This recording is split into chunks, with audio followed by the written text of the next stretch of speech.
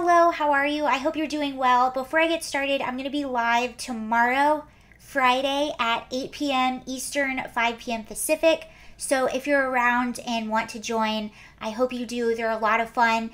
And if you plan on joining and have anything you want me to talk about, just put it in the comment section and I'll look into it before then. But I look forward to seeing you guys. And this video is going to be about a man named Peter. He was a professor at Portland State University and just gave his letter of resignation, which is public, and we're going to go through a little bit of that. The reason he is resigning is because he is tired of the woke, social justice-y, illiberal nature of his university, and quite frankly, a lot of universities and a lot now of even K through 12 schools, which is what we've talked about a lot.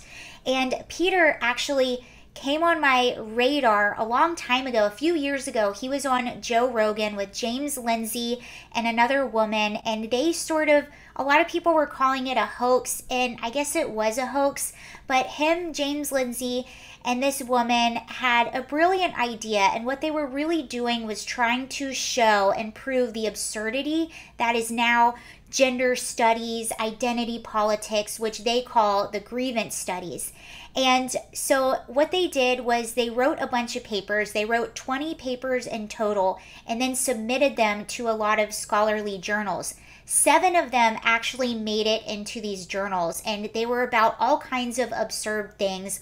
One of them, the title of the paper was The Conceptual Penis as a Social Construct. Another one was basically the Mein Kampf, and then they just changed out the wording to make it from a feminist perspective.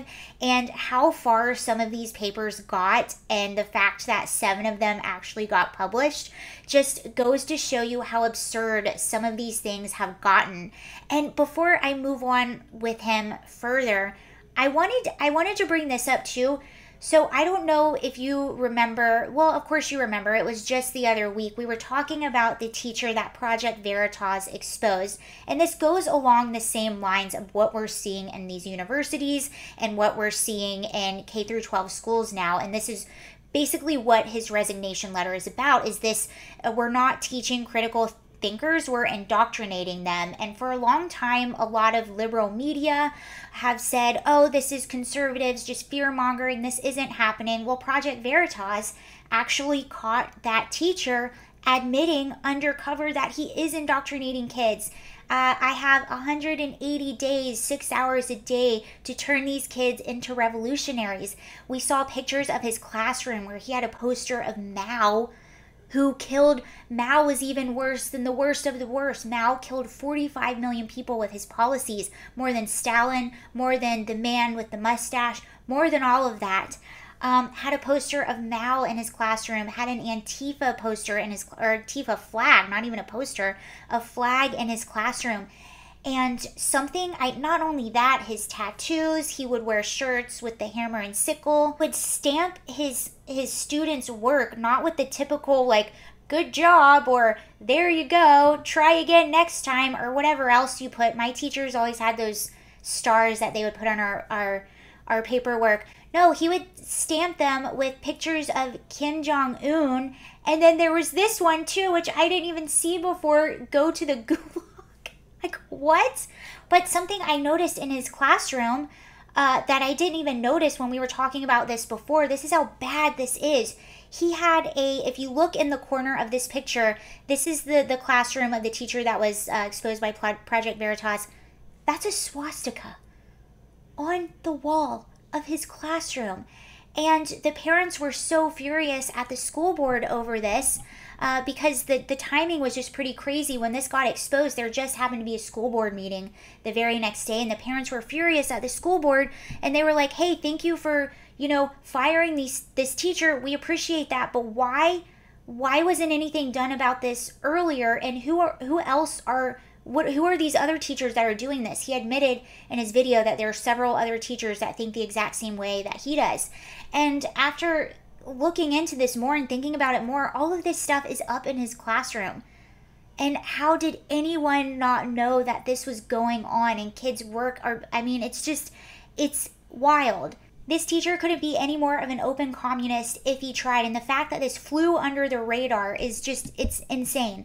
And not only is what he's doing indoctrinating kids, no matter what political side you're on, indoctrinating your kids into your own political beliefs is just wrong on so many moral levels. But not only that, specifically what he was doing with having all this communist stuff on the wall and indoctrinating his kids into this belief system, it goes directly against California Education Code, who specifically calls out indoctrinating kids into communism. You are not supposed to teach that. You're allowed to teach the facts of it, clearly, history. Well, all of that being said, let's take a peek at this professor's letter of resignation. And again, he taught philosophy at Portland State University for 10 plus years. And Portland, as we all know, is just the hub of far left ideology. So actually the fact that he survived this long is pretty incredible.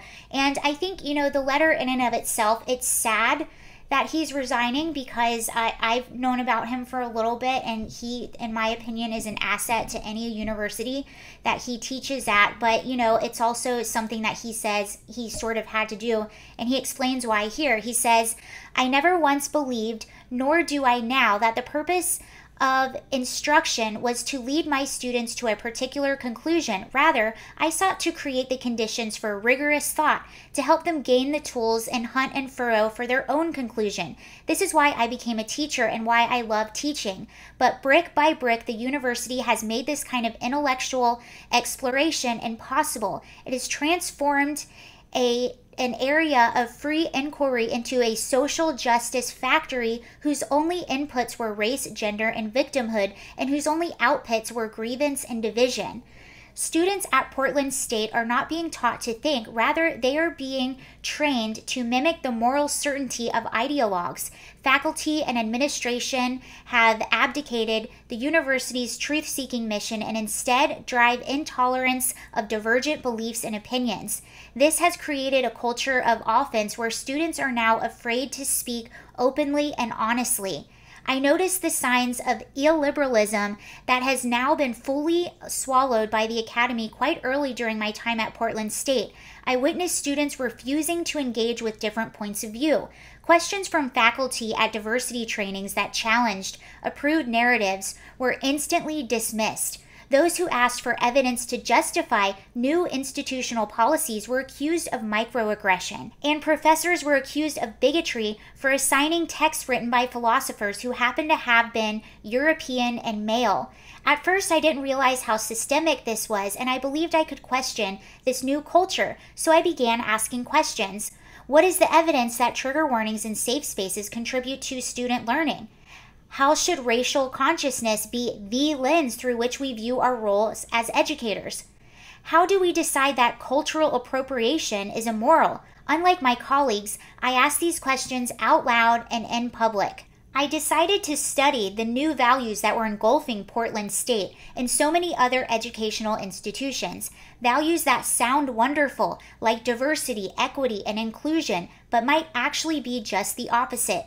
The more I read the primary source material produced by critical theorists, the more I suspected that their conclusions reflected the postulates of an ideology, not insights based on evidence. The letter actually goes on and on and on. It's a really long letter, but that's just a little chunk of it.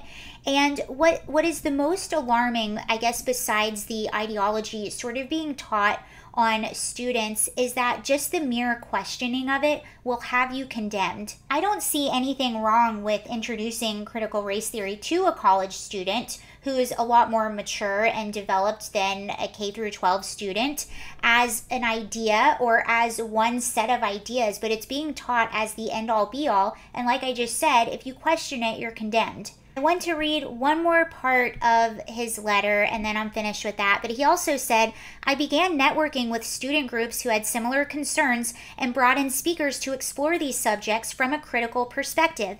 And it became increasingly clear to me that the incidents of illiberalism I had witnessed over the years were not just isolated events, but a part of an institution-wide problem.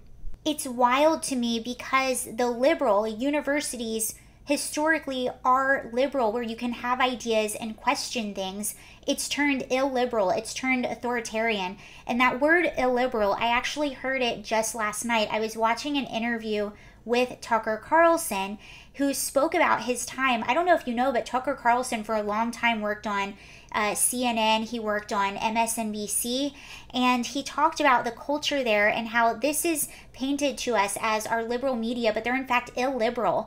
And one of their main duties now, or what they're doing, is they're not trying to get to the truth of things. Really, they're trying to protect the power structure, and they will do anything and everything to protect that structure. We talked about this just the other day with Joe Rogan and even the We Spa thing, how quickly all of these journalists and media institutions were to go with a false story simply because it went with their chosen narrative, rather than trying to get to the truth of the story, which in that case would have taken one simple phone call. They just all jumped on board and went with the narrative that they thought fit their point of view. I don't know if you guys remember that article in Time magazine where they basically admitted it in the open. It was the shadow campaign behind the 2020 election. And this came out right after the election, where it basically said that all these media outlets basically conspired together to prop up Biden and then make Trump look bad, which they even hid certain stories from the public. So it just goes to show you their view as journalists isn't to bring you the truth, it's to protect their own, get their own in office, and to push their own political agenda. I apologize, I didn't mean to jump on the media when we were talking about universities and schools and education, but that word illiberal just made me think about what Tucker was saying. And really, these are all the institutions that are supposed to be liberal, our universities, Hollywood even, media, these are supposed to be for the people. Anyway, not to circle back, but I guess I am circling back. I wanted to go all the way back to Gabriel Geip. That is the teacher's name. That's the Project Veritas teacher that I was talking about earlier. Some of those screenshots I took were from a news clip that I saw, and this was a local news clip talking about the teacher. And there was something else really significant in this clip, and I'm going to play it for you right now. And this is actually from a student who was in his class who spoke to this news station anonymously, and I just wanted to show you a statement from this student. The parent we spoke with also said a previous student told their child, quote, Geip did nothing to prepare his students to do well on the AP exam at the end of the year, end quote. Many of them stating none of them received, quote, higher than a 3 on the exam, which is the lowest score you can get and still gain some college credit, end. And there you have it, straight from the mouth of one of these students. So this individual teacher, and I'm sure there are many, many like him, spent so much time pushing his political agenda on these kids. He spent a lot of time and energy doing that, decorating his classroom, stamping their work, making sure they do their extra credit, going out and being activists. But he seemed to have failed at his main job, which was to educate. Thank you so much, you guys, for watching. Let me know what you think about everything. I'll see you later. Bye.